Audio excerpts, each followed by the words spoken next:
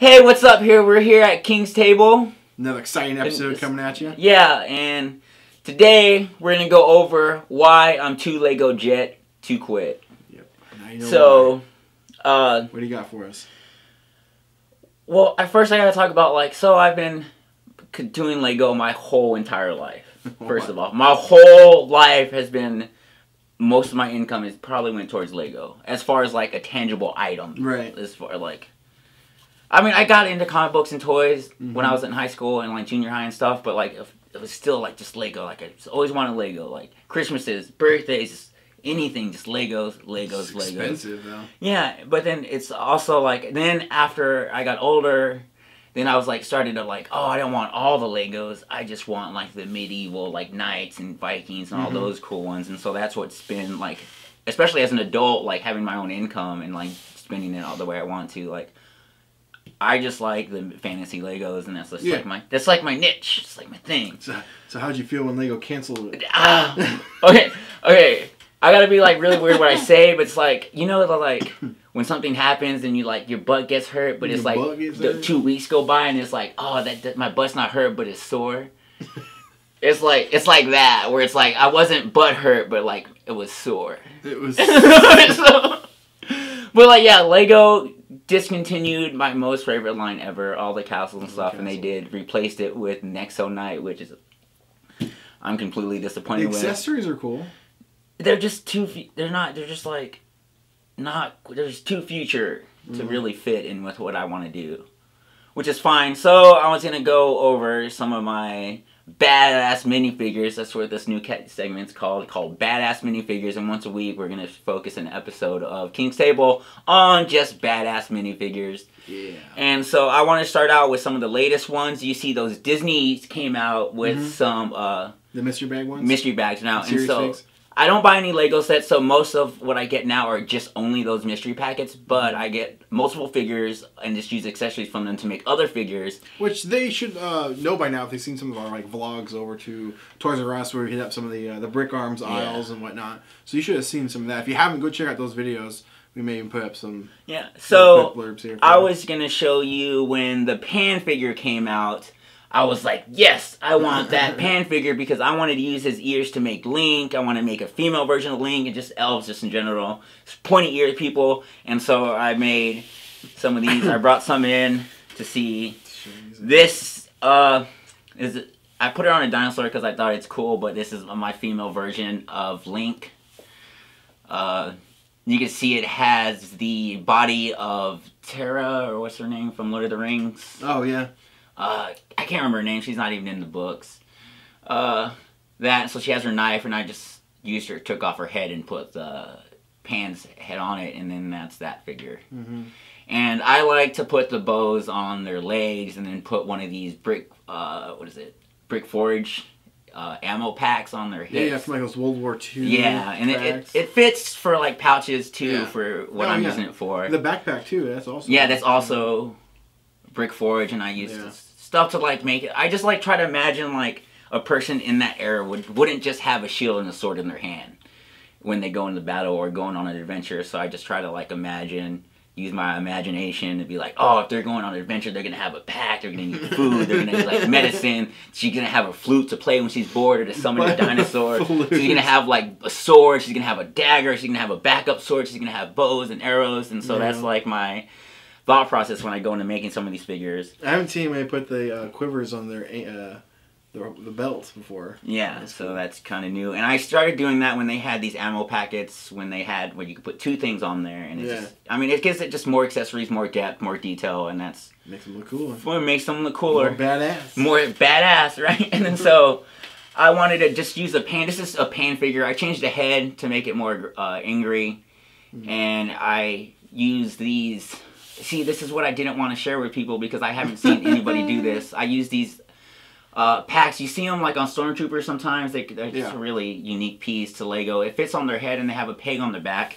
And then you use these pegs. They have those clip pieces on there, and you just arrange them in there and put them back. Why don't you want to share that? Because then everybody's going to start copying me, and then all my figures won't be as cool because then everybody's just going to do it. But if no one sees it, then...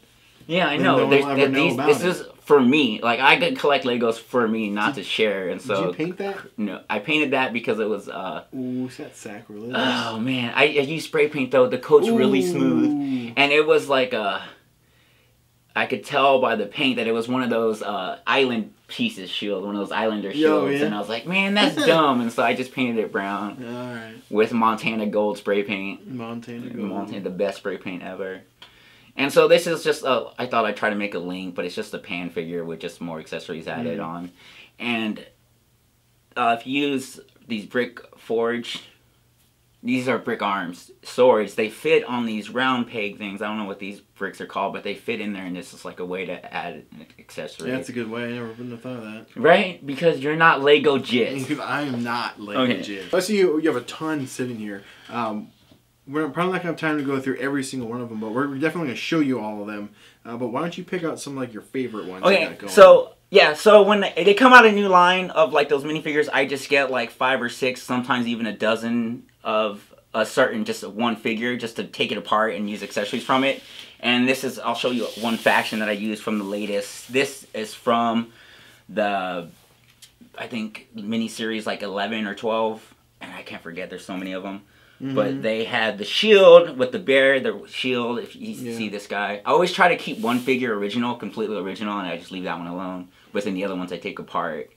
And so I just put the mace and the shield on his back, put in one of those round pegs and gave him a sword, and of course put the quiver and then the ammo pouch on his waist, and gave him a brick arms, or that's a brick warrior longbow.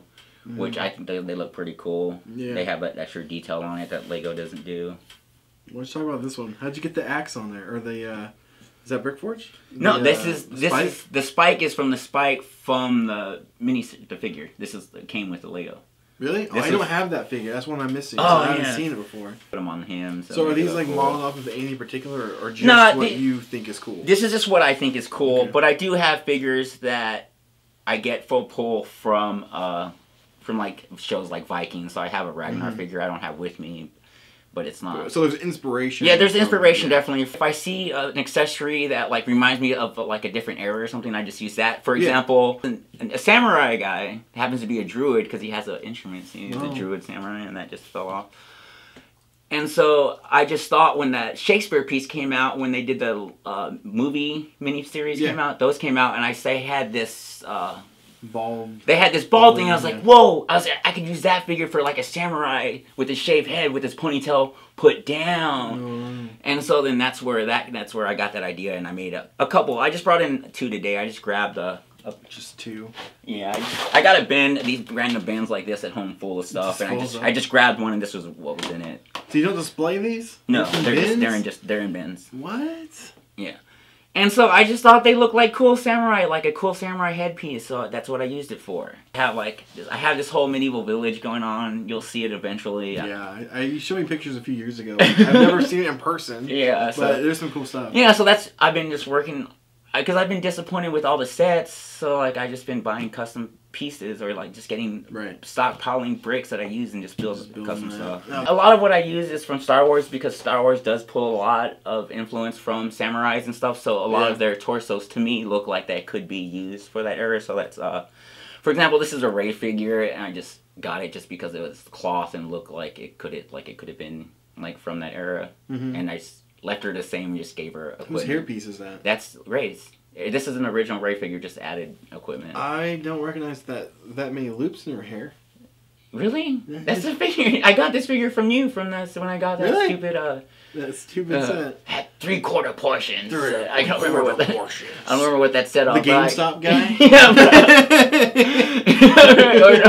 Quarter portions. I was like, oh man, here's 4 PlayStation 4s and. Here's like 80 video games, and it's like two portions. I was like, come on. It's like that. I saw a meme like that with Guitar Center. It's like, 4 guitars, 8 pedals, 2 amps, and it's like, 3/4 portions. I was like, come on. It's pretty bad. Come on, it's pretty bad. Yeah. And so, these are really cool. Some of the backpacks and stuff that you were pointing out, I never would have thought of doing that. Yeah, because you're not Legogit. I'm not Legogit. And this is like Cool. So yeah, thank you for checking those out. I'm gonna have more every week. I'm gonna try to go over like the factions that I like to do when I take a figure and just like make a group of them, like variations, and so it's gonna be more of that. I just grabbed a bin today just to get it started. All right. Well, make sure to like, comment, and subscribe, and we'll be on the lookout for more badass minifigures by Phil. No, bad. Legogit. Yeah, we're a Toy Kings conglomerate. Toy Kings conglomerate. Alright guys, well, make sure, leave a comment below, tell us what you want to see next, like, well, let's see what Legogit can make. If you want to see something cool, let him know, and we'll see if and if you like if you recommend like a fantasy book I haven't read that may have cool characters in it, like let me know, I'll go pick it up and read it, we'll make some cool figures out of it. Build a structure out of it if I think see something cool. Yeah. Alright guys, well, we'll see you next time. Yep. Remember, like, comment, and subscribe.